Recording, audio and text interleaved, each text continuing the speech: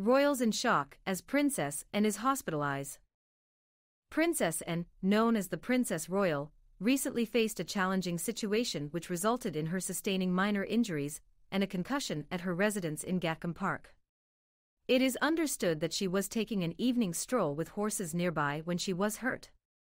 The Princess Royal was left with minor wounds to the head, and her medical team are understood to believe these are consistent with a potential impact from a horse's head or legs.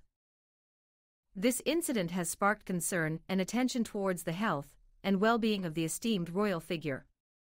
The subsequent steps taken towards her treatment and recovery have been carefully orchestrated, highlighting the importance of proper medical care and support during such times.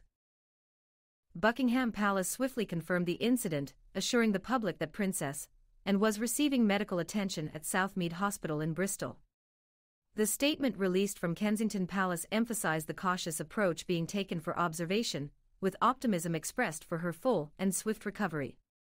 This incident serves as a reminder of the vulnerability even members of the royal family can face, underlining the significance of proper medical care and attention. The Princess Royal is the hardest-working royal in terms of annual engagements at a time when the King has cut back on events and Prince William has also taken time off to care for his wife.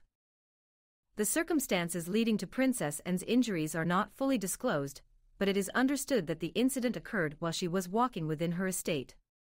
The nature of her injuries, particularly the head trauma, has raised concerns regarding the potential impact she faced.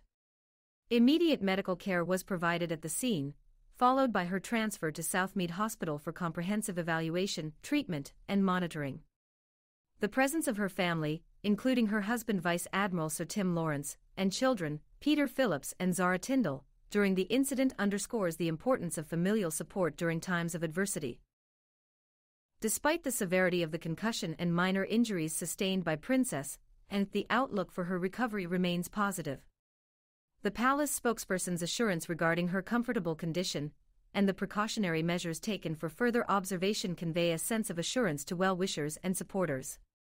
The resilience and strength exhibited by Princess Anne in the face of such challenges resonate with many, serving as an example of perseverance and courage in times of difficulty. As a prominent figure with a busy schedule of engagements, the impact of this incident on Princess Anne's future plans is evident.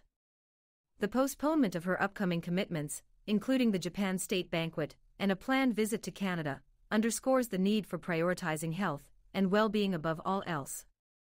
The decision to heed medical advice and allow for sufficient time for recovery reflects a sense of responsibility towards oneself and serves as a model for others to prioritize self-care and rest during times of need. Princess Anne's journey towards recovery serves as a poignant reminder of the importance of resilience, support, and proper medical care during times of adversity.